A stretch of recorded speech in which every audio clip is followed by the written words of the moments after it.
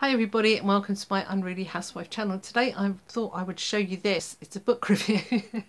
It's the Daily Mail Annual for Boys and Girls, edited by Susan French in 1952, and it is hilarious. Dave said you've got to put this on your channel, it's so funny. So what were children like in 1952 and what advice were they getting? Well, obviously in 1952 children liked nothing more than photographs of the royal family, and the editor of this annual does say that she has asked children to write in saying what they want to see, and clearly that's something they wanted to see, the old king in a kilt. And then of course we've got stories. Now I think this story in the 50s would have been aimed at girls, and it's about skating, and there's some twins. Their father is a vet, that's a veterinarian, but he's having trouble paying for their skating lessons because not enough cats and dogs are ill apparently. Now, in this day and age, of course, we buy children whatever they want the minute they want it. But Joanna, the twin here in the story, has been skating since she was 4 years old, and she's wanted tights ever since she was 4. And she's 14 now, and she doesn't have, she's still never had any tights. Those were they didn't just give kids whatever they wanted in those days. I particularly like the use of language in this story.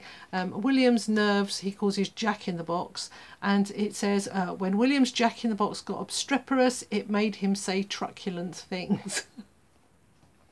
So a children's story in the 50s there, much more educational than children's stories in annuals today, I'm going to guess. And that's Skating to the Stars. And now we're going to come to the next story.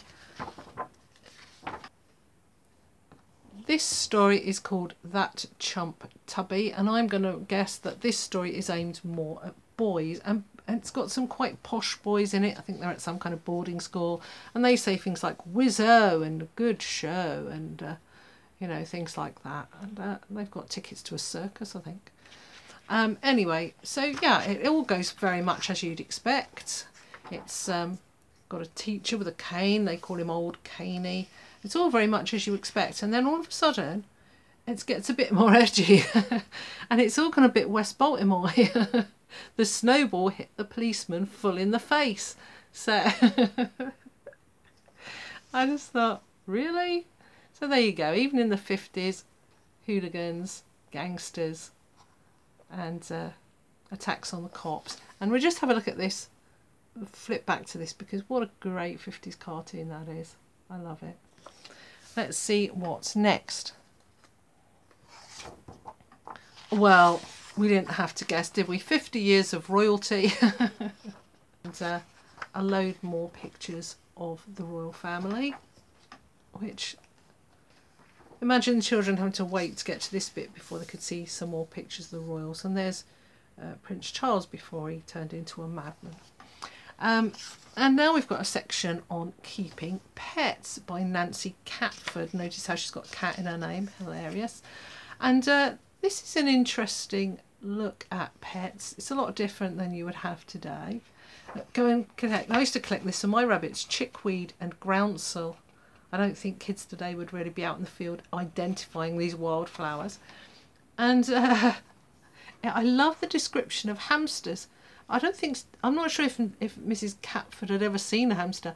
Hamsters are about 7 inches long and look rather like a mouse with a guinea pig's figure and without the mouse smell or long tail.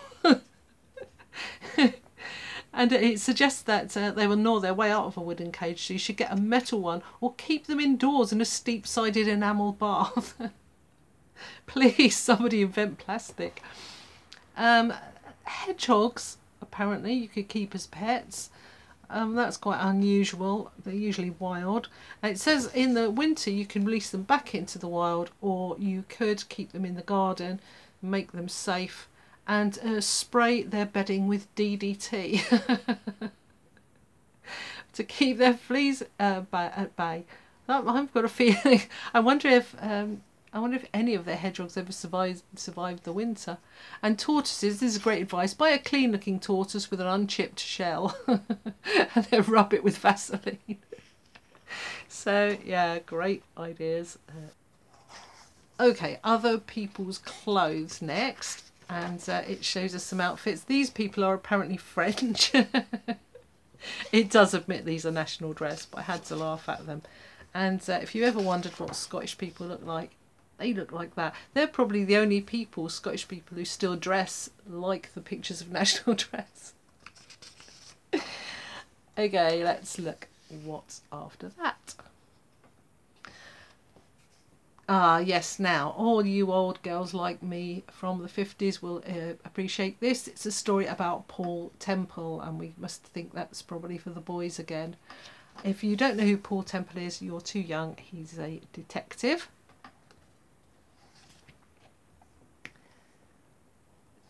Now we've come to a quiz, and the quiz is rather cruelly called, How Bright Are You?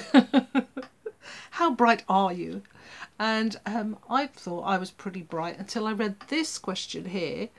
Let's see if I can get it in focus. This ship is rigged as A, a barkentine, B, a brig, or C, a schooner. I have absolutely no idea, so I'm clearly not very bright.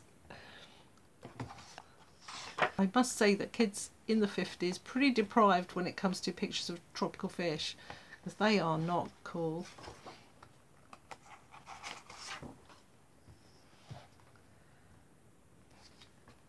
Right, there's some more cartoons of those pretty little 50s moony things like those.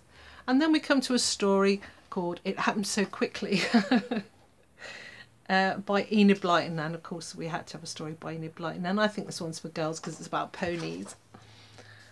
And at the back we've got Nancy Catford again, and this time she's written and illustrated a story about making bird boxes, or an article about making bird boxes. And again, bring back the internet, bless her. And we'll just finish with a photograph I need to find. And the picture is, of course, this picture of a beefeater. Because you've got to have plenty of pictures about the royal family. So I hope you enjoyed that. If you did, please like, subscribe, leave your comments down below. Are you old like me? Are you from the 50s? And does this book do it for you? Thank you for watching. I love you all. Bye.